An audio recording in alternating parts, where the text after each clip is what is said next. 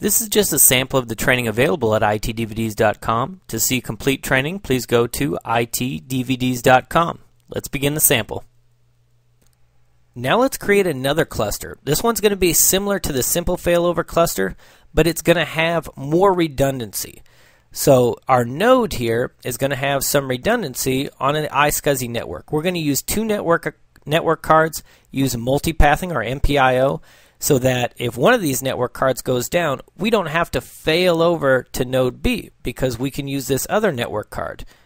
We're also going to have teamed network cards on our public network so that we can have redundancy again. If we have one network card failed, we can run on the other one without having to fail over to node B. And also our iSCSI is saying we're going to give some redundancy there with our teamed network and using two network cards.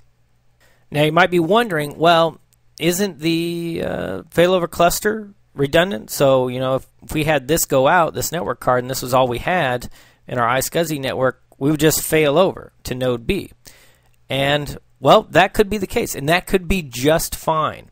It all depends on your particular environment and the planning that's gone into it. Can node B handle all the roles if we fail over everything from node A to node B? Can it handle everything, or is it running at kind of a degraded state? Maybe we're splitting the roles on node A and node B. Some are active on node B, some are active on node A. But if we pile them all onto one node, you know, it runs okay, but not optimum levels. Well, in that case, this added redundancy can help because it can prevent some possible failovers because of a network card failure. But in addition to this redundancy, we also get more throughput. So we're adding two NICs here to our iSCSI network, so we can communicate on both of those NICs, so we get the load balancing down. So that's going to increase our throughput and hopefully reduce our latency a bit. Same with our public network. So if we're maybe copying large files into our nodes that are file servers maybe, the team is going to help because it's going to allow us to load balance that traffic across multiple NICs. The idea here is that we're eliminating single points of failure and adding throughput.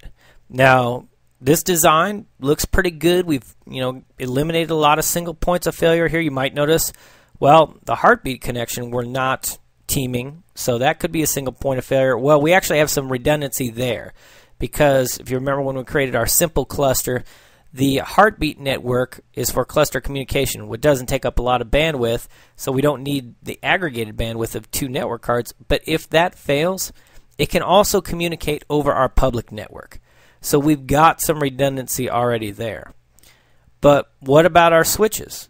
Okay, well, this switch right here is a single point of failure. So we could even take it a step further, add another switch, connect the two switches, and have one of these NICs go into one switch, one of the NICs go into the other switch.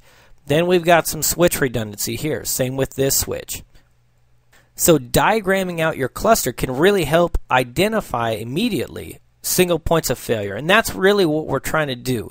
We're trying to eliminate single points of failure, more uptime, the most we can possibly have, and possibly increase throughput and processing power. So this new, a bit more advanced cluster gets us closer to that.